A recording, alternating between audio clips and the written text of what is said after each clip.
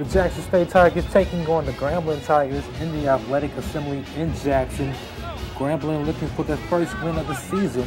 They came into this game 0-13 in conference play. Jackson State dominating from the start of the opening tip. Watch the hustle here from Phillip Williams, keeping the ball alive, and Kelsey Howard finishing for the two. Grambling started the game much too sloppy, and JSU made them pay for it early on in the transition game. Now more Phillip Williams right here, playing the passing lanes and getting the 2 points.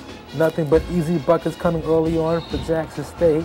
And look at the Jeff steal here from Sidney Coleman as he puts down the slam. The big star of the game perhaps was Jeff Stubbs. He finished with a team high 22 points off of 8 of 12 shots from the field.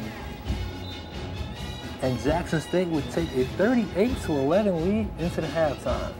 Second half now, more JSU. Kelsey Howard starting it off. A pair of threes here.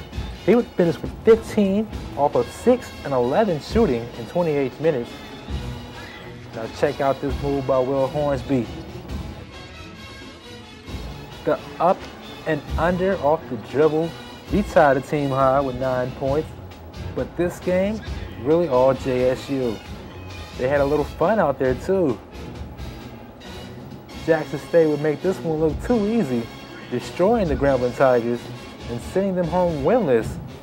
Your final in this one, 77-38.